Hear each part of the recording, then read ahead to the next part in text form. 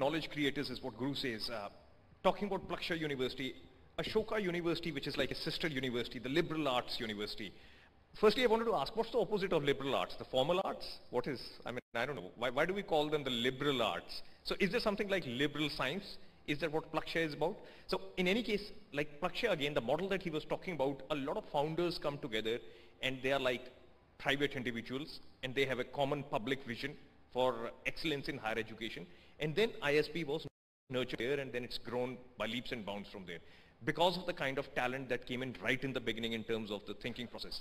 Same is what has happened with Ashoka and now happening with Plaksha. How do you look upon Plaksha? Because it's like the counterpart of Ashoka in a way. So how do you look upon Plaksha? What is different about Plaksha in terms of an engineering college as one would normally imagine it? Hello, am I audible? Okay. Thanks a lot for that question, Jyoti, and thanks, Guru, for everything that you shared. You're absolutely right that ISB and Ashoka set a really good trend in terms of reimagining business education and reimagining liberal arts education. And Plaksha is now reimagining tech education as we know it and understand it. I would say this is happening in three ways, which is what we consider as our mission. The first one is reimagining the education side of it itself, which is to not just think of technology in terms of isolated disciplines, but in terms of making it more interdisciplinary, integrating technology with liberal arts, with humanities, with business, making it a lot more oriented around real-world problems. Finally, engineering is not about things, it's for people. So how do you create the sort of graduates who will go out and create solutions to problems that we face around us? How do we make it more experiential, hands-on, so that students don't just graduate with narrow skills or knowledge, but how to apply that in the real world? So this is around reimagining the education side of it. The second part of it is around building entrepreneurial mindset. India as a country has leaps and bounds to go in this and so much potential. And as a tech institution, we have the scope to create unicorns from India, to create global companies. And we, as a university that is set up by entrepreneurs, there are more than 100 founders and donors behind the initiative. Most of them are first generation entrepreneurs. This is something that is inherent to Plaksha's culture, and that is also seeping through in students. As an example, students from the first graduating batch already got selected in Y Combinator and so on. So this is a part of the culture from the start. And the third part is, and related to what Guru was saying, is around how we think about research.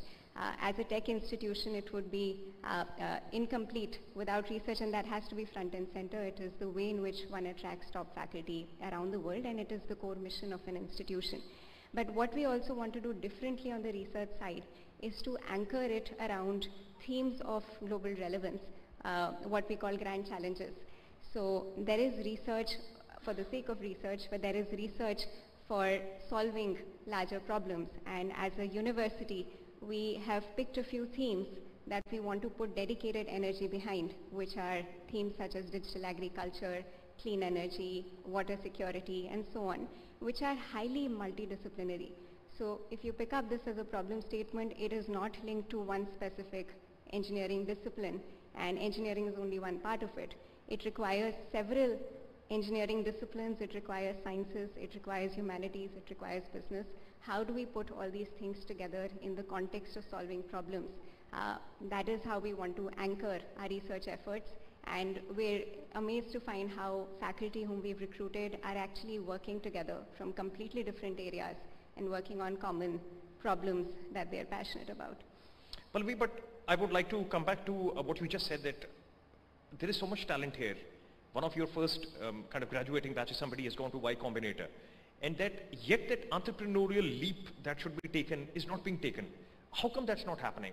I mean, just to kind of dissect that problem. India is full of problems everywhere.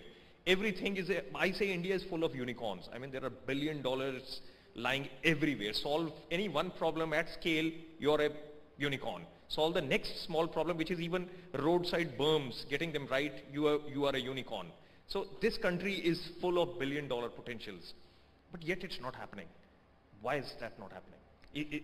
I mean, institutes of excellence are there, that education is there, the desire to kind of do well is there. So that where is that gap? What is being done by institutes like Plaksha to address that? Sure, it's a great question. So I think the gap is along the entire value chain. It starts with education, but there are many other things after that, BATs of doing business and various other things that come after that. I won't focus on all the other things. I'll focus on the role of educational institutions in this. And what we strongly believe in is the need to create an entrepreneurial mindset, which is different from creating entrepreneurs. Because an entrepreneurial mindset not just results in people who will go out and create startups and companies, but also entrepreneurs, people who will go into companies and create products over there, or who will go into companies and do more than what they're asked to do, take initiative, go into new territories. So that mindset is what we want to focus on. Now, as a mindset, what that would mean is students who take initiative, who focus on creating value. Often the way education is designed, they are put through a process where they don't have a lot of choice. And they are measured around metrics which does not give importance to these things. It's around grades, it's around certain things. So students will also anchor themselves to things that they are measured on. Whereas as an institution, we can completely turn that around. We can change the way in which we assess students. We can change the way in which we give opportunities to them. One of the things that's being spoken a lot in education circles these days around the world is around student-centered learning, where you make students in charge of their own learning journey.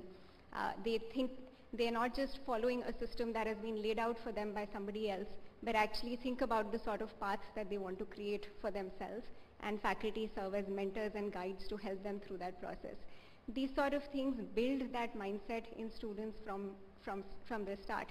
At Plaksha, what we are also doing is we are trying to create microenterprises on campus, which is to say, if you think about, let's say, a food system on campus or water system on campus, how can you think of this as a mini business which students can actually create and run?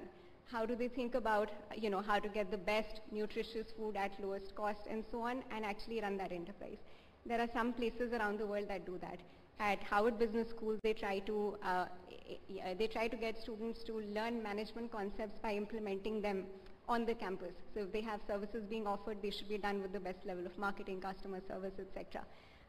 So at an engineering institution, how can we build in these mindsets? If we are talking about clean energy, it's not just about doing that at a global level. It's about how we implement that on our campus, in our buildings. And these are things that will build them as entrepreneurs. And I feel that as a greenfield institution, there is so much opportunity for students to build things from scratch, and that mindset will then result in various other things that happen in their life, including creating companies, but not limited to that. Right.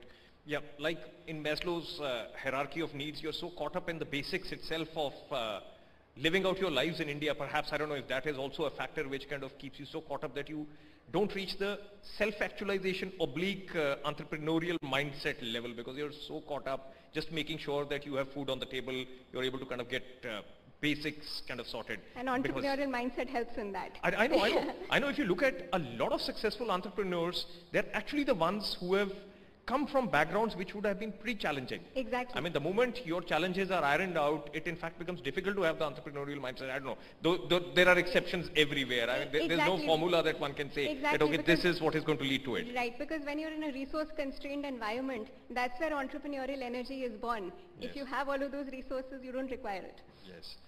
Guru just said that these are exciting times, Pallavi. And there's a strange kind of movement that one is seeing. Like you were talking about micro-enterprises at an educational institute. Corporates are trying to educate their employees so that they are ready for the job that they do. They are taking on the role of education. Educational institutes are taking on the role of creating entrepreneurs. So there are overlaps that are starting to happen. So which is an exciting development that is taking place. We had Dr. Setia earlier talking about ethics with technology. Like for example, when you talk about a university like Plaksha, an institute like Plaksha coming up, there is a classic example which is given of a self-driving car on a highway where there's a lot of traffic moving on it. The self-driving car has its own algorithm operating in it. It's scanning the road using lasers, radars, whatever. Suddenly it sees that a child with a football kind of runs onto the road. Now the car has to take a decision. The car has to take a decision because the driver is sleeping at the back, because that's the idea of a self-driving car. So now the car can either swerve to the lane on the side and hit oncoming traffic and kill the passenger, or it can kill the child. The algorithm has to take that decision.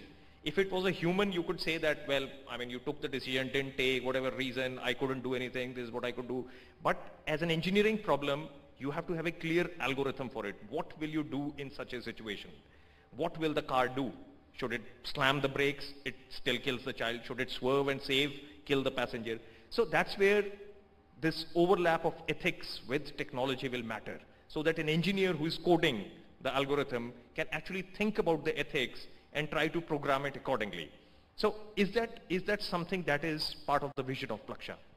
Oh, absolutely. If you come to Plaksha in September, there is a 3-month course on ethics of technological innovation that is being offered, which is mandatory for every student across whatever discipline they're doing, and there'll be versions of it that continue.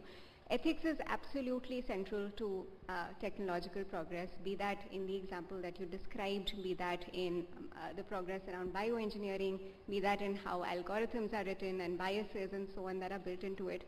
It is in everything, and it was being mentioned earlier during the introductions that technology has so much power. There is so much that can be done with it, but with all of that power, and I'm quoting Spider-Man here, comes a lot of responsibility.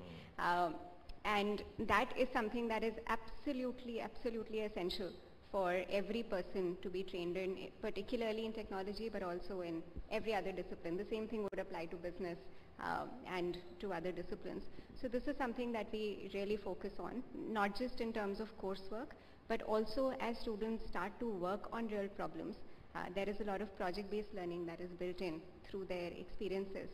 As they work on those projects, these questions will also arise as part of that, and they will need to learn how to address it as they think about the problem, how to put that in the framing of the problem, and how to work on it as they go along.